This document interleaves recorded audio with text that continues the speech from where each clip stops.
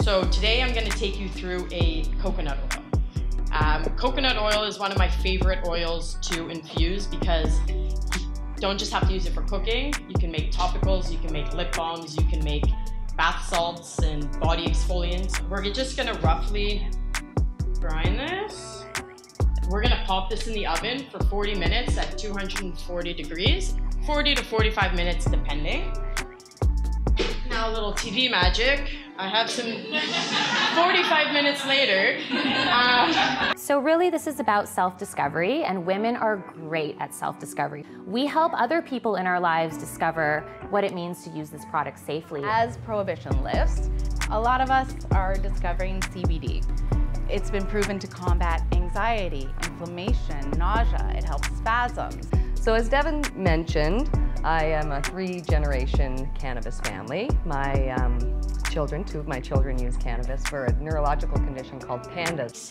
So Penelope, for instance, I know that with something like this, I'd want to do something very earthy. So you can put like bay leaf, parsley, cardamom, things like that are really going to bring out the natural flavor of the cannabis.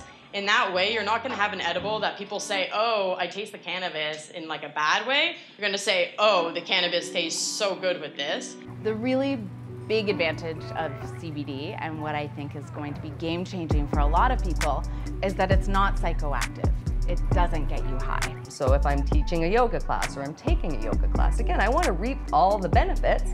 But as mothers, we are carrying so much that sometimes we need a little bit of help to be able to focus on ourselves. So some tips for cooking at home with kids is infusing sauces rather than the main meal. If you're making something like a cupcake that you know your kid is going to want to have a piece of a brownie or a cupcake, infuse icing or infuse a salad dressing, and then you have it on your plate and no one else can touch it. As moms, we make culture. We make people, so we make culture.